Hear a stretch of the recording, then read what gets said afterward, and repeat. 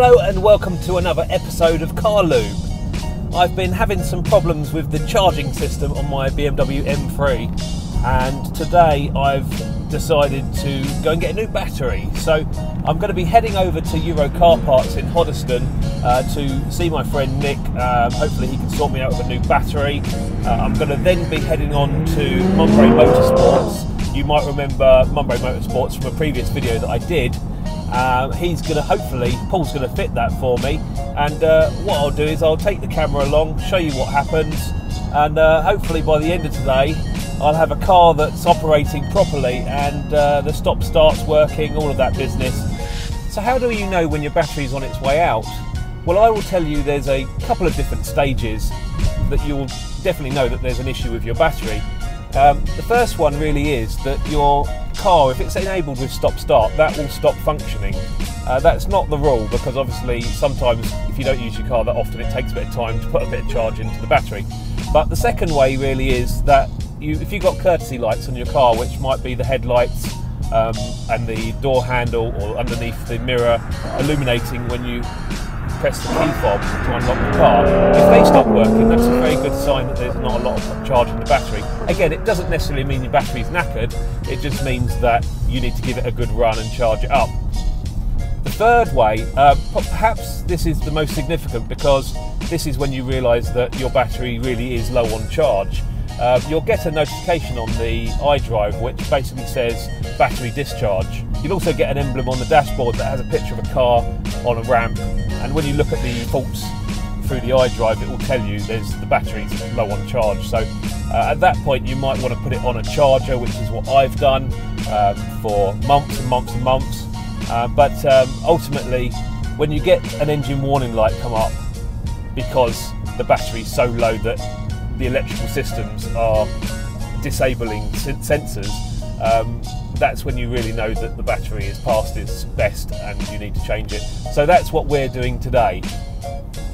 So I'm going to head off now to Hoddesdon to get the battery, and I will see you when we get there. Okay, I'm just looking for Euro Car Parts. I know it's around here somewhere. Okay, yeah, I see it. Let's get in the shop and get my battery.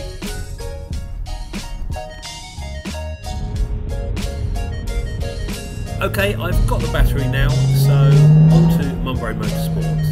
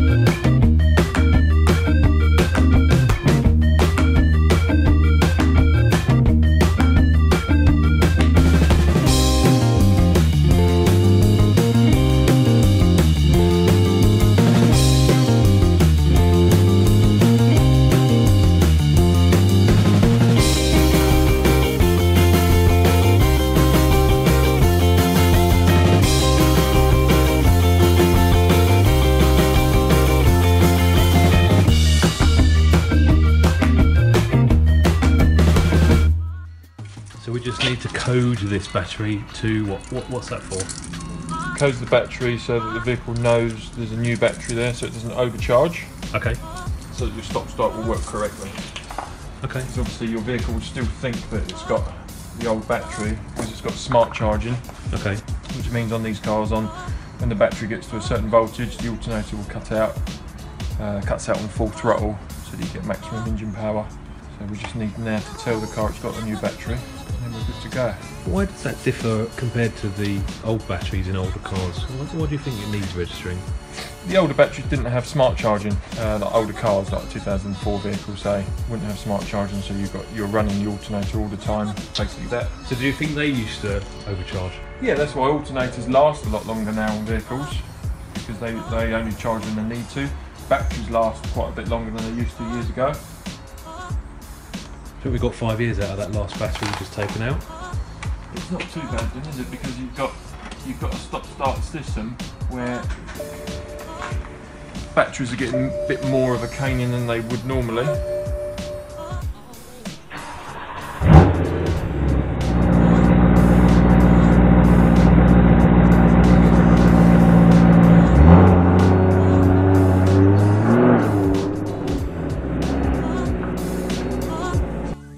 So thank you to Paul for completing the job on my car today. I've just driven to the end of the road and the stop-start has engaged almost immediately, so that's obviously working fine, so very happy with that. I'm just going to drive home now, and hope you enjoyed the video. It was a bit slapdash because I actually had some monumental camera issues halfway through and had to refilm a couple of the bits and pieces that I've actually done on this video, so yeah, not ideal really. So thank you very much for watching this video, and I hope to see you on the next one. And as always, please subscribe. My channel can only get better with more support, so goodbye guys.